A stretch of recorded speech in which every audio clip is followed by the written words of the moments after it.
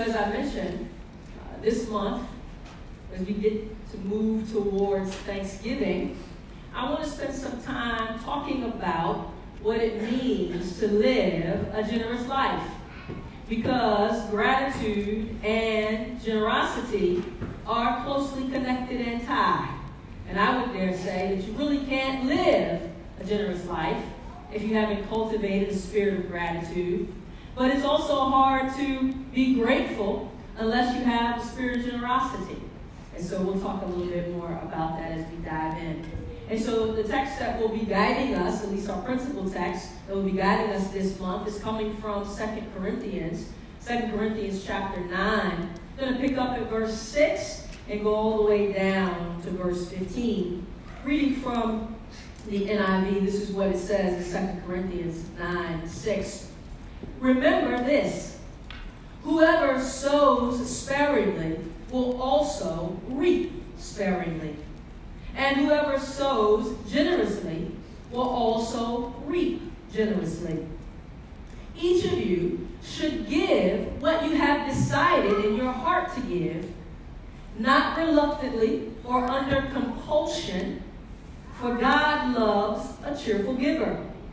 And God is able to bless you abundantly, so that in all things, at all times, having all that you need, you will abound in every good work. As it is written, they have freely scattered their gifts to the poor. Their righteousness endures forever. Verse 10 says, now he who supplies seed to the sower and bread for food will also supply and increase your store of seed and will enlarge the harvest of your righteousness. You will be enriched in every way, so that you can be generous on every occasion. And through us, your generosity will result in thanksgiving to God. This service that you perform is not only supplying the needs of the Lord's people, but is also overflowing in many expressions of thanks to God. Because of the service by which you have proved yourselves, others will praise God for the obedience that accompanies your confession of the gospel of Christ, and for your generosity in sharing with them and with everyone else. And in their prayers for you, their hearts will go out to you because of the surpassing grace God has given you. Thanks be to God for his indescribable gift. Amen. A generous life. Let the words of my mouth, God, and the meditation of our collective hearts be acceptable in thy sight, for you alone are our strength and redeemer. A generous life. I know people don't really welcome and relish hearing sermons about giving, because we automatically think, well, they're trying to get us to give more money down to church. And that's okay. I've been around church long enough to know. But even as I said last week, there are things that we think sometimes that just aren't right. And we have to make sure that we don't lean to the thinking of the world and the wisdom of the world, but that we really listen to God. Amen. And so as we start with this series, can we get the as we start with this series, I really want to make sure that you lean in to what God is saying, so that you can hear God's voice and understand how God might be teaching us and looking for us to simply be generous. I found this image and I liked it because it had this definition. It says that generous is an adjective that means free in giving or sharing, noble, open-handed. And that open-handed part was the part I really liked enough. Because what God seeks for us to be as the church is to be ones who go through life with hands and with hearts and with mouths and with ears and with spirits that are open. Open not to any old thing, but open first and foremost to God's voice, to God's spirit, to God's desire for us, and that we would run after those things. Not with clenched fists, but that we would come before God even with hands open and lifted, saying, God, as you give to me, I will then be able to give to others. And so even in the text I just read, and as I said this morning, the idea of living a generous life is tied to cultivating a spirit of gratitude. And that's why it pairs so greatly with us moving towards Thanksgiving, when everybody is thinking about what they're thankful for, which of course we should be doing all the time, not just in November. But it's important and it's good that we have a time where as a country we pause and say we are grateful. But this idea of having gratitude is so important because even as I'm trying to say through this image, gratitude leads to generosity and generosity leads to gratitude. It just kind of goes around and around. And so what does that mean? If perhaps you're somebody who struggles to find ways to be grateful, you struggle to see what you are and can be grateful for because maybe you have a lot of challenges and situations that seem to be so heavy, then I would say try to be generous. Because when you're generous, that will cause you to see how blessed you are. And perhaps the other way around. If you're someone who struggles with generosity because you just feel like you don't have enough to give. You feel like, no, I got to keep what I have. I work real hard for this. Nah, you're not getting it. So that's okay. But then I say to you, why don't you focus on being grateful? Because if you focus on gratitude, then you will understand that generosity will flow from that. And so the two are in tandem, and that's simply what our text said this morning in 2 Corinthians, really 9, 11 through 12. This is what the writer says, that you will be enriched in every way for all generosity, which produces thanksgiving to God. And so it's right there, that generosity produces thanksgiving. Now, what the writer is saying here is that when we give, the persons who receive will be grateful to God and grateful to us. And here's the blessing. If all of us are giving, then all of us will be receiving. Amen. Amen. If everybody is giving, then everybody will receive, and there will be enough, and there will be gratitude that flows through. But don't miss this. For the ministry of this service, this giving that he's talking about in this text, is not only supplying the literal need to the saints, but it also overflowing in many acts of thanksgiving to God. And so the text is letting us know that thanksgiving is not just something that we say or do with our lips. But when we're generous, there are acts of thanksgiving that come along with and flow from generosity. And so what I'm trying to get us to do in this series is to look at ways that we can simply be more available to God to express gratitude and generosity. Make sense? Yes. And it's even what I said today in my thought for the week, that generosity is all about making the most of the opportunities we receive to give. I like a little wordplay there, you know? I put a lot of thought into these things, guys. But generosity is all about saying, hey, I have an opportunity to give, so I'm going to take advantage of that. And if I give and you give, then there will always be more than enough. And so you might remember that I preached a sermon about giving last summer during the series called Grace Your Way Through. If you missed that series, then you can go back and listen to it on our website. But here's something that I borrowed from that PowerPoint. And it's some things, some principles, some general carryaways about what it means to be generous. And the first thing I said then and I say now to remind you is that generosity is a lifestyle. I'm not talking about simply you giving more when the offering plate goes by, even though I'm not talking about that, but that's not what this is limited to. I'm talking about you and I, because of the grace and the love and the peace and the strength and the goodness that we have received from God, because we have breath in our lungs. Let everything that have breath bless the Lord. That is an act of generosity. Because we've received, generosity should be our lifestyle. It should be what characterizes how we live. That everywhere we go, we're looking for ways where we can allow God's blessings to not just flow to us, because all of us are looking for ways for blessings to flow to us. Amen. But we're looking for ways for blessings to do what? Flow through us as well. And that's important. It's important. But it's also important that you understand that generosity is a byproduct of being connected to Christ. Because I make a distinction between simply giving and being generous, because generosity is a spiritual principle that comes with a grace that God gives to Christians to be able to do it. And so here's the end of the story. No, you and I can't live a generous lifestyle simply in our own strength, simply because we have a lot and we want to give a lot. That's not going to happen.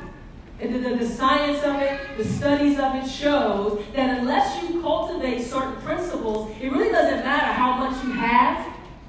If you don't know how to use it, then it's still going to be wasted and going to be used improperly. You have heard about people who win the lottery, and people win the lottery, and they say, yeah, when I win the lottery, I'm going to go and give money to the church, and I'm going to go and do all these things. And what happens is, if you don't have principles of saving and know how to be fiscally responsible, just because you get like a downpour of thousands of dollars, in a little bit, you're just going to be broke again, because you got to learn to cultivate.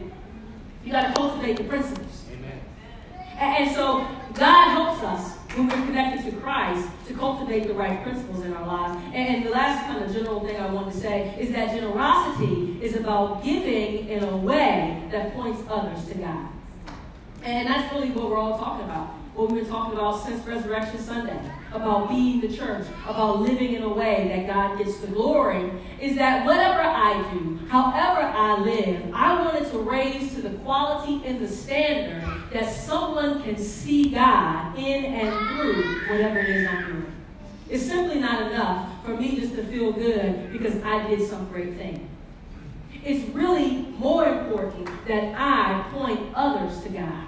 That I let someone else know that they can have hope in Christ. That I let someone else see that God will provide for them. That God is still able to be connected to. And that they can still reach God through how I live my life. Amen. And so a generous life is something that we should all be striving towards. And so in this sermon, this is a foundational sermon. I really want to help us to kind of get the framework for what we're going to need for the rest of the month. Because we're going to kind of take some principles and some specific places about where I want us to live generous lives. But this is just a general kind of sermon to lay the foundation. And so we'll come back to these principles.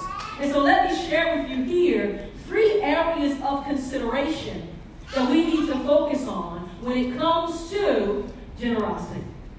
These are 3 areas that we have to be focused upon if we're going to be able to cultivate the spirit of generosity in our lives and thereby live a generous lifestyle. And here it is. There's 3 things. Amount, attitude, and affection.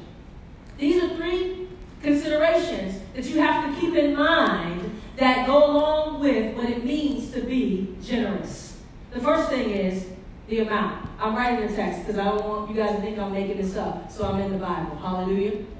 2 Corinthians 9:6. The first thing the writer says is, remember this. Yeah. Meaning, I told you this before, but I'm highlighting it here because it's so important. Here's what I want you to remember. Whoever sows sparingly will also reap sparingly. Whoever sows generously will also reap generously. That right there is talking about the amount that you give. Amen. So some people might say, oh, it doesn't matter what you give, just give anything. No, that's not biblical. The amount is important. How much time you give to your relationships makes a difference. Amen. You sow sparingly into cultivating a good relationship with your children, with your spouse, with your co-workers, and guess what? You're going to reap sparingly. You find yourself consistently absent, can't never show up for the birthday parties, for the anniversaries, for the graduations, and doing those good things. Then you're going to find yourself people saying, nah, I can't come. Nah, I'm not going to be able to do it. I'm not going to make it. Because you're not going to have invested and sown anything that you'll be able to reap back. Come on now. So the amount that we give is important. And he's saying, look, if you give a little, you're going to get a little, and that is not generosity. And so it's not just about giving any old thing, however I feel, just whatever is in my pocket, I'll give that. It's about giving in a way that understands that the amount that I give is important, and I should be looking and seeking to give in an extravagant and lavish way. And I want to be careful, though, because the amount is not about comparing how much you give compared to your brother or sister. That's not what it's about. It's not about comparing between each other. It's about knowing what you are able to give based upon what you have received and making sure that when you look at that equation, you don't end up just always giving the least amount. Because if you always give the little, it's like this. Some people, the offering plate go by. Some people like, I'm not giving anything, so they already decide. And then some people, they might pull out their money and they might have like a 1, a 5, a 20, a 50. And they look at it and they be like, okay, I'm just give the one I gave, so hey. And then somebody else might say, oh well, I had a really good week. I'm gonna give the 5. And that's okay, but if you always go to the end, to the smallest amount, just doing the least you can do, I'm just trying to let you know that that's not the cultivation of a generous life and the spirit of generosity. Because if you sow sparingly, the biblical principle is you're going to reap sparingly. Not only is amount important, but the Bible also tells us that attitude is important. Look at 2 Corinthians 9:7, the A portion. The writer says, each of you should give what you have decided in your heart to give. That you should give in a way that's intentional and deliberate. So that means that I don't give simply, whatever comes to mind. Like, some of y'all are already thinking about the Christmas gifts. Some of y'all have been thinking about Christmas gifts for 2 months. Man, some of y'all parents got Christmas gifts in the closet at home, don't y'all? Already been storing up stuff. But you're being very intentional and you're being very deliberate about what you're going to give, because generosity comes from a heart that's willing and eager to share, and we should be thinking about that. It shouldn't just be on a whim. It's okay if you give on a whim, but most of the time, and this is what happens to me when people call you up and they stop, they want to say, especially, oh my goodness, whenever I'm trying to go to the post office or Trader Joe's, those people be in front of the metro, they be driving me crazy. Do you have a moment? No, I don't. I'm not generous then. I'm like, no, I got to go to the post office. Because they want me to, it's got something to do with environmental awareness and some children, something. And I'm not saying it's not a good thing. What I'm saying is, I decide, and I'm very deliberate about how I do my charitable giving. I don't kind of make it up on a whim. I already know certain things I give to every year, and then I always say to them, can you give me something to read? Can I come and look at it? Because I want to be very intentional and purpose in my heart with what to give. Because I think that helps me to be a better steward of handling what God has given to me. Because generosity doesn't just mean you just give any old way, any old time, every time. But there is a sense of knowing that you decide in your heart, but you don't do it reluctantly, and you don't do it out of compulsion. And in some versions it says you don't do it even as a duty. You don't say, well, I got to give a tithe because the Bible says. Think about you. Think about when people give you things with that kind of attitude. Can I have some? And you're saying, all right. And you're like, forget it then. Keep it. I don't want none. This is why I tell people I don't usually volunteer my candy. I'm sorry. I just know. I already know. If I have Sour Punch straws and you want one, you better ask. Because I'm not going to be volunteering because I don't know. Just pray for the pastor. I tell y'all that every week. Because I already decided in my heart I want this whole package. I can't give that up. But you got to think about it. But do it in a way that's not compulsive and not like, oh, this is my duty. This is so hard to give. Because everything that you own first belongs to God. Come on now. Say it. There's nothing. Air. Heartbeat. Working limbs to go do your job.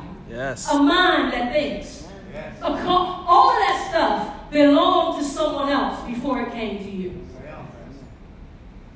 And so generosity is not like, oh, this is mine, I don't want to give it. Generosity is like understanding, I realize that I'm just stewarding this and watching it for someone else. That's God. And God's going to come back one day and say, what'd you do with those talents and gifts I gave you? Well, I went to church every Sunday, Pastor. I understand you went to church every Sunday, but the question is, what did you do with the talents and the gifts I gave you? Did you use those things?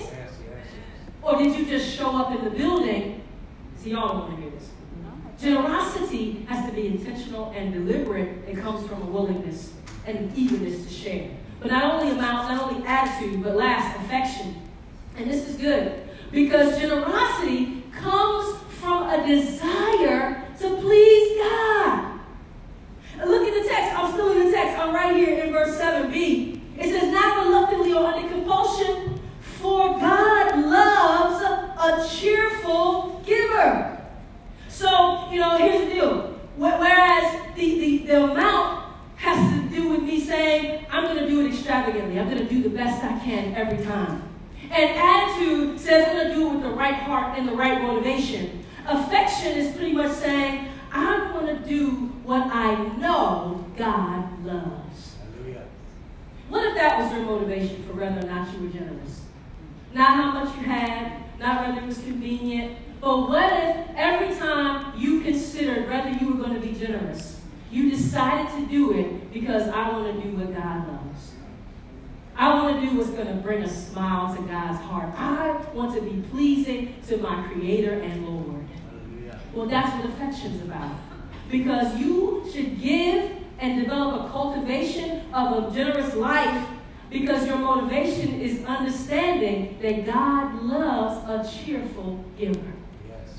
And if that's what God loves, some of y'all know, y'all in a relationship, y'all be trying to be what they want to be. Oh, I like to cook. Yeah, I love sports. Yeah, I like to do that. Knowing you lying, but you just trying to be what you think y'all want to tell the truth. Amen. And then y'all get to the relationship, you're like, I thought you said you like sports. I just said that because I wanted you to like me. But when we're in a relationship with God, we should be doing the things that God's going to love. And here's the other trick. Even if it's something I don't like to do, when I get close to God, God can teach me how to love what God loves. Hallelujah. Amen. And God will teach me how to hate what God hates. Because some of us know we used to be in love with some things and some situations and some places that weren't pleasing to God at all. But now, because we have cultivated a relationship with God, those things don't even give us any pleasure because I'm more concerned about God being pleased than I am about pleasing myself. Because I'm cultivating generosity. And so, as we're going through this series, think about the amount. Think about your attitude. And think about the affection. Why you're doing it. Here's the other thing I want to show you. Because with anything in life that we're supposed to do, there are always things that will block and interrupt and deter us from being able to do what's pleasing to God. And so it was important at the beginning of this series that I put in your mind some things for you to look out for that I'm going to call things that block a generous spirit. This is just to kind of help you be aware that these are things that if they're present in your life, they're going to keep you from being able to cultivate a generous spirit. You might have the right amount. You might have the right attitude. You might be focused on affection from God. But if these things are present, then you are going to have a hard time cultivating a generous spirit in your life. Is this ignorance, idolatry, individualism? Did I spell that right? That's a lot of words in that word. A lot of letters. And inconsistency. Real quick. Ignorance.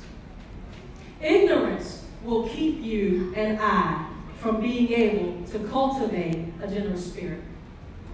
If we don't know what God wants, it's going to be hard for us to do and to live in ways that will please God.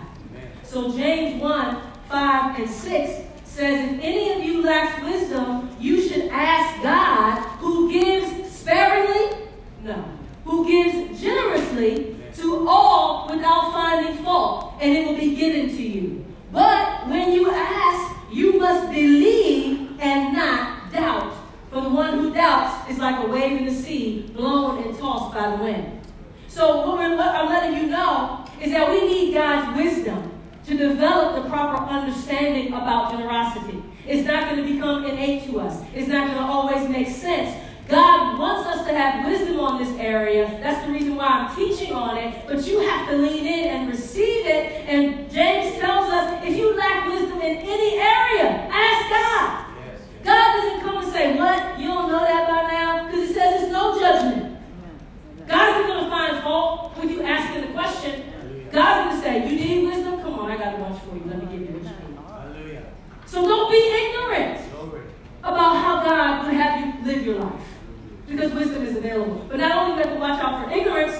we got to watch out for idolatry. And I know idolatry is a hard word in 2019. Because, again, we think about, like, last week, that big 20 or 90-foot statue that Nebuchadnezzar put out, and we think that that's an idol. But idols are simply anything that distracts you from doing your best and living your life to glorify God. And so idolatry will be a block from you being able to live a generous spirit, because idolatry switches the priority in your life from what God wants to what you want. And so we must be on guard so that we don't make money, our possessions, even our preferences, an idol. God must be our priority and our first aim. So look, in Exodus 20, verses 3 through 6, this is God speaking at the time when the Ten Commandments were being given. And it says, you shall not have any other gods, little g, before me. Yes. You shall not make any for yourself an image in the form of anything in heaven above or on the earth beneath or in the waters. You shall not bow down to them or worship them, for I, the Lord your God, am a jealous God. Yes. So you have to understand that these things can become idols. How much money you have. And you can say, well, I'm not going to give that much. Or how much time you have. Or what your possessions are. Or how you are allowing God to use your body. You can say, no, I'm not going to sing over there. I'm not going to go and do that. Because you are more concerned about what you want. Yes, yes. This happens in marriage a lot. I hear. That you don't want to do what your spouse wants. You want to do what you want. So you want to live like you're single but you're married. Come on now. Come on. Because you never consider that your body doesn't belong to you. Okay. Hallelujah. So you can make yourself an idol. Mm-hmm. You can make your money an idol. You can make your possessions. You can make your preferences an idol. And instead of saying, what does God want? I say, well, what feels good? What's convenient? What will make me happy? Hallelujah. And that's when you're falling into idolatry. And that can block generosity. But not only that, individualism. And this is an important one, especially for us living in the United States at this time, living in Northern Virginia. We don't even want nobody to be in our same lane with us, man, on 495. We want our own space. Yes. But individualism is something that blocks our ability to be generous. This is what it says in Philippians chapter 2, verses 3 through 5. Do nothing out of selfish ambition or vain conceit. I didn't think I was going to get any amens right there. Do nothing out of selfish ambition or vain conceit. And nothing here, I looked it up in the Greek, nothing means nothing.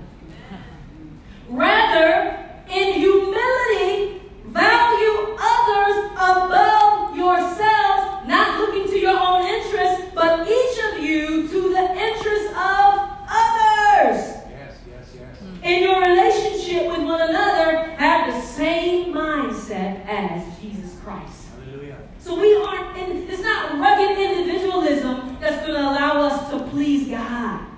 It's knowing that we become better together. Yes. So we have to shed off our individualism and not yield to that. It doesn't mean we can't be individuals. It doesn't mean we can't like the things we like. But it simply understands that we have to make sure that whatever we like, we bring into the community. So it's kind of like an orchestra. I need to know how to play my instrument very well. I need to perfect being me. But I also have to perfect me in such a way that I can play well with others. And so my ability to be individual means that I'm concerned about others. And I'm looking towards the community. But lastly, and I think this might be the biggest one, that's why I saved it to last. One of the biggest things that blocks us from being able to be generous and live a generous life is simply that we are inconsistent. We're inconsistent. And we just don't do it enough to see the benefits and the results of doing it. If you only cook one dish on Thanksgiving, you are not going to perfect cooking that dish. And that's the reason why your family don't want you to drink. Amen. You got to cook this more than on Thanksgiving, man. Preach. I don't just cook my chili once or twice a year. I cook chili all the time. I know what the recipe is. I tweak it. I work with it. And we are not going to be generous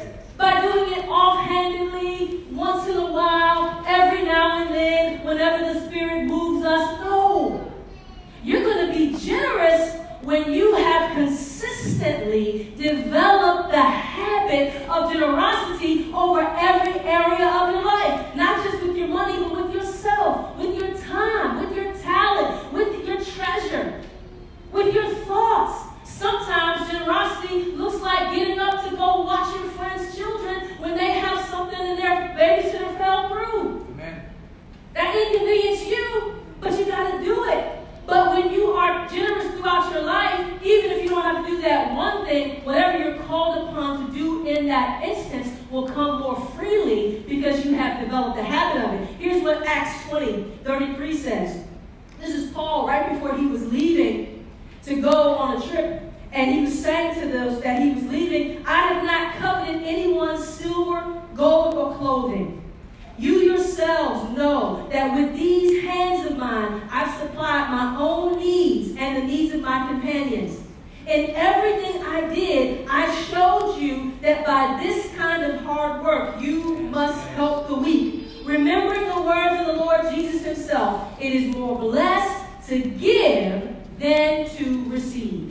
And quite honestly, many of us are so consumed with how and when and what we're going to receive that we can't cultivate consistent giving to become generous. Hallelujah. Amen. You're not going to get it sporadically doing it. If you want to live a generous life, you have to learn to cultivate generosity everywhere you go, all the time. And so that's what we're going to talk about this month. This ability to be generous. Amen. Let me leave this one scripture with you out of 1 Timothy 6. Timothy is a pastor. He's getting pastoral guidance from Paul. And this is the word. Command those who are rich in this present world not to be arrogant nor put their hope in wealth.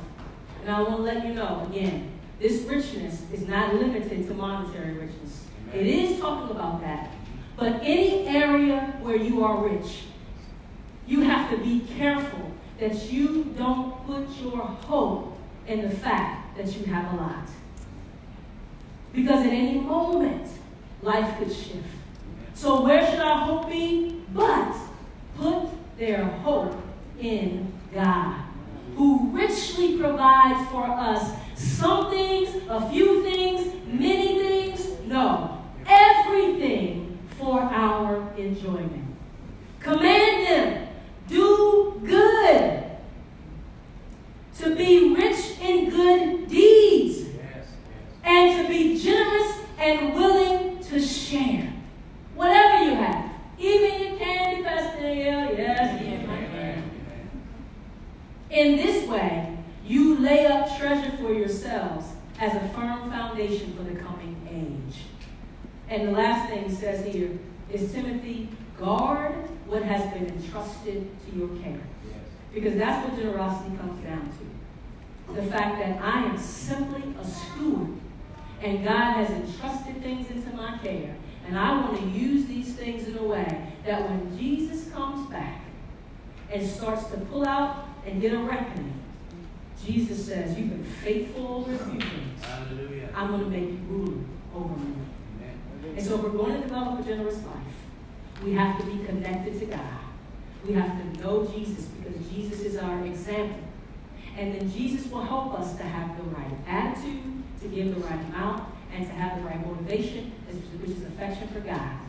And to look out for all of those things that can block us. So I won't have to be walking in idolatry. I won't be so individualistic. I won't be inconsistent. And I won't be ignorant. Because I seek the knowledge of God. Hallelujah. Amen? Amen. Hallelujah. Hallelujah.